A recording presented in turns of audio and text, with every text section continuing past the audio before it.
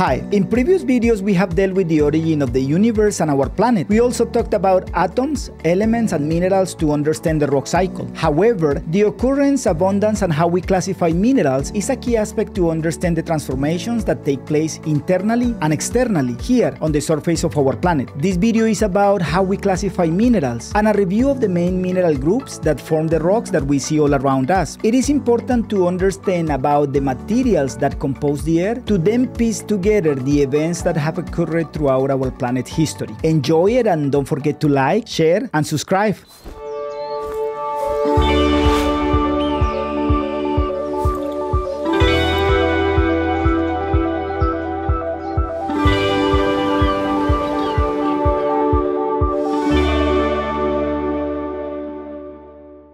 Minerals are the building blocks of rocks. The type of minerals, composition, and their properties are largely dictated from the availability of elements on the Earth.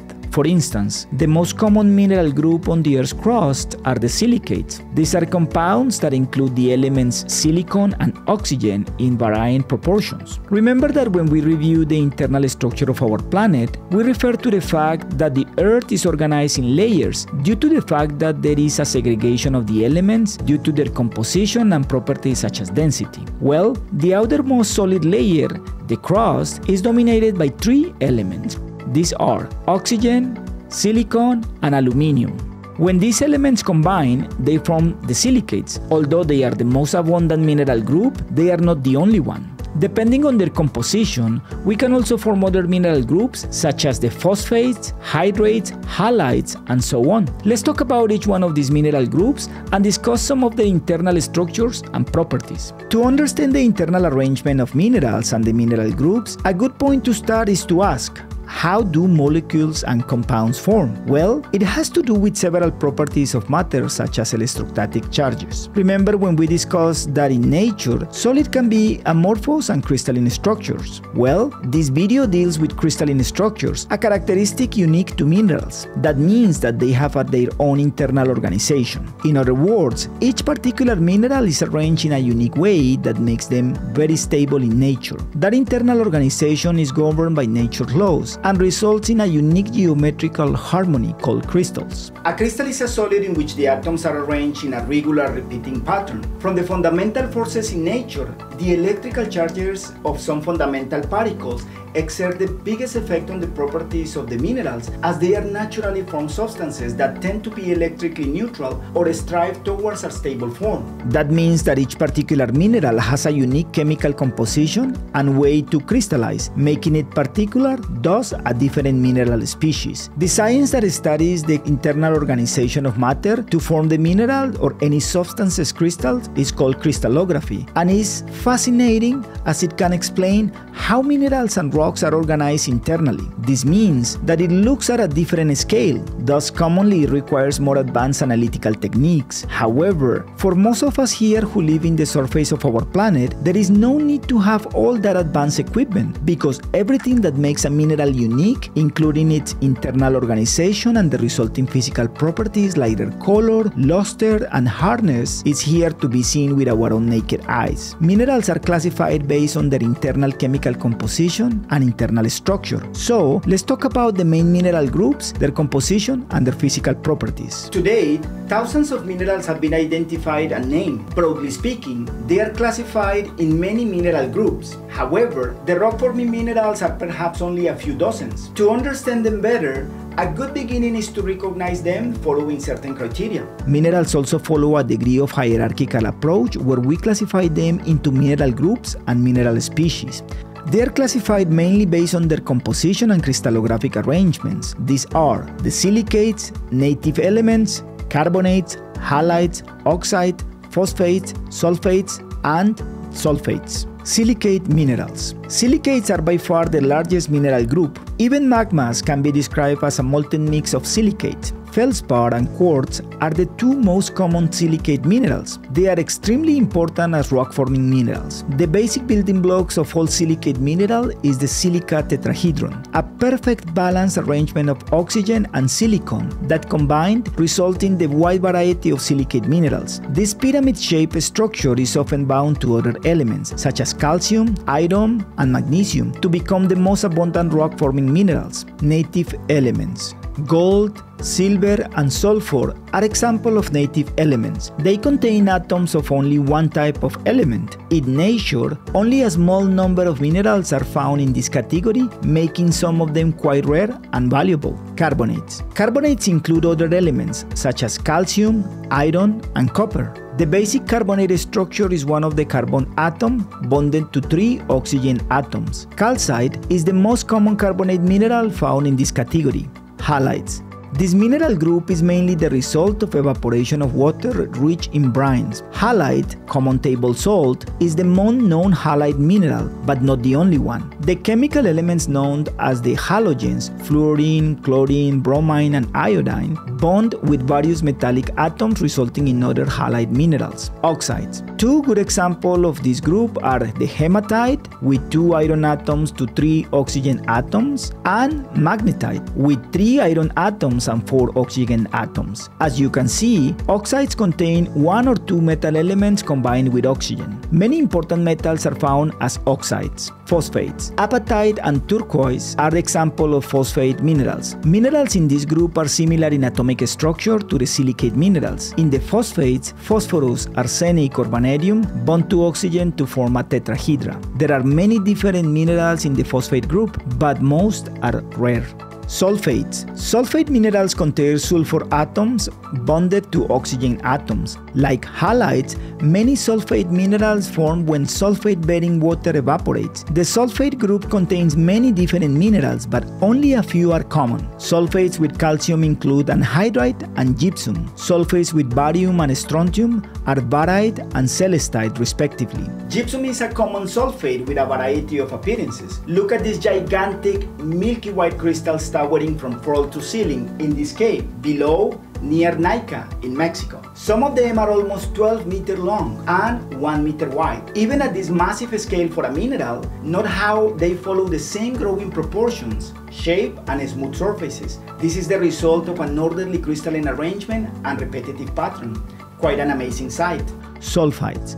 Sulfides are formed when metallic elements combine with sulfur. What sets them apart from sulfates is that sulfides do not contain oxygen. Pyrite or iron sulfide is a common sulfide mineral known as fool's gold. People may mistake pyrite for gold because the two minerals are shiny, metallic, and yellow in color. After all, not everything what shines is gold. Mainly because of their composition and crystallographic arrangements, minerals also exhibit different physical properties. We can start by subdividing this set of properties into 2 broad categories of optical properties and properties based on their chemical strength. Additional properties are also crystal shape or habit, the density, and also the specific gravity of any particular mineral. Of the many optical properties of minerals, their luster, ability to transmit light, color, and streak are most frequently used for mineral identification. In addition, minerals can be classified based on their chemical strength, based on several properties including tenacity, hardness, cleavage, and fracture. Other properties also include crystal shape or habit, and density and specific gravity. Let's review these properties in more detail. The appearance or quality of light reflected from the surface of a mineral is known as luster. Minerals that have the appearance of metals are referred to have a metallic luster. Most minerals have a non-metallic luster and are described using various adjectives such as vitreous or glassy dull, or earthy, pearly luster, silky luster, or greasy luster. Another optical property used in the identification of minerals is the ability to transmit light. When no light is transmitted, the mineral is described as opaque. When light, but not an image, is transmitted through a mineral sample, the mineral is said to be translucent. When both light and an image are visible through the sample, the mineral is described as transparent. Color is considered a diagnostic property of only a few minerals. The use of color as a means of identification is often ambiguous and even misleading due to the slight impurities in the crystalline structure of a given mineral. For example, quartz may exhibit several varieties including pink, purple, yellow, white, gray, and even black due to these impurities. A mineral's streak is obtained by rubbing it across a streak plate, like this piece of unglazed porcelain, and observing the color of the mark it leaves and describing its color. For example, metallic minerals generally have a dense, dark streak, whereas minerals with non-metallic luster typically have a light colored streak. Not all minerals produce a streak when rubbed across a streak plate. It depends whether the mineral is harder or weaker than a porcelain streak plate. Therefore, no streak is observed using harder minerals. Another criterion to classify minerals is their chemical strength. This is how easily minerals break or deform under stress. As with many other mineral properties, it is determined by the type and strength of the chemical bonds that hold together the crystals. Mineral strength encompasses several properties that include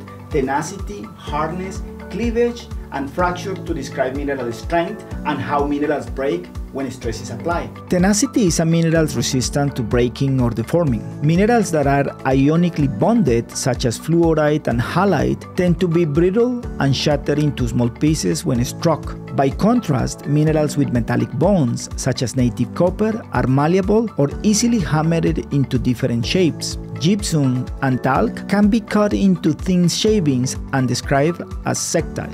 Micas, for example, are very malleable and exhibit elasticity and will bend and snap back to their original shape after stress is released. Hardness is one of the most useful diagnostic properties of any given mineral, a measure of the resistance of a mineral to abrasion or scratching. A common method to assess the hardness of any particular mineral is to use the Mohs scale. Introduced in 1812 by the German geologist and mineralogist Friedrich Mohs, it provides a useful practical qualitative assessment of any mineral hardness based on its relative resistance to scratching. Measured by scratching a particular mineral against another substance. It goes from soft minerals starting at 1 to the hardest known mineral at 10. Mohs scale is also a qualitative ordinal scale, with the end members being talc at 1, thus being the softest, and diamond up here, occupying the 10th position as the hardest known mineral in nature.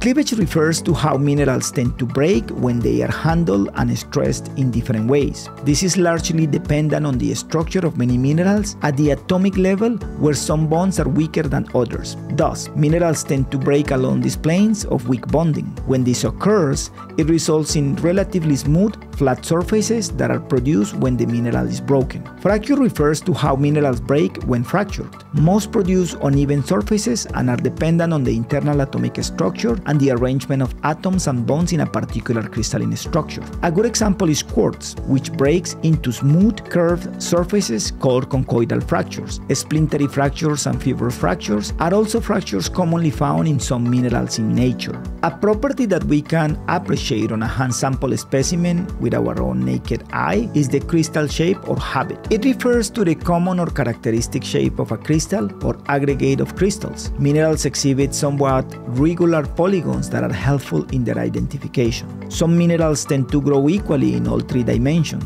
whereas others tend to be elongated in one direction or flattened if growth in one dimension is suppressed. Terms commonly used to describe this and other crystal habits include equidimensional, bladed, fibrous, tubular, prismatic, platy, and blocky. Specific gravity is a dimensionless number, unique for each mineral. It represents the ratio of a mineral's weight to the weight of an equal volume of water. Some minerals can also be recognized by other unique characteristics. Halite, ordinary table salt, can be identified through taste. Others can be identified by the feel of them. Talc, for example, feels soapy, and graphite feels greasy. Sulfur-bearing minerals can be recognized because they smell really bad, for example. Magnetite have a high iron content and can be picked up with a magnet. Some varieties of magnetite actually behave as natural magnets, for example. But here is one of my favorite properties in the whole world of the mineral called birefringence. That means double refraction, a special optical property that some specimens of transparent calcite possess. For example, this sample of Icelandic calcite. Here, when we place it over a printed text, the letters appear twice.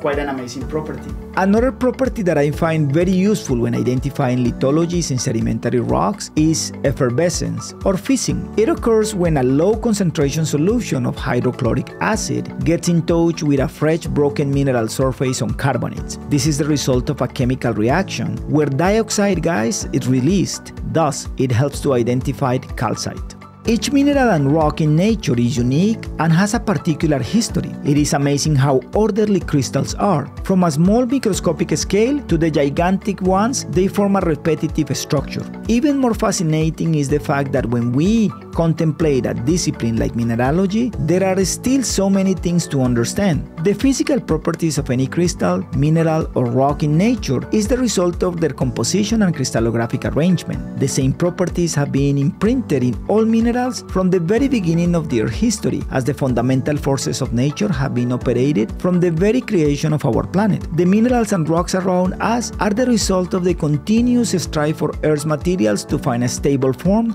and constitute an example of how the building blocks of our planet organize internally and externally.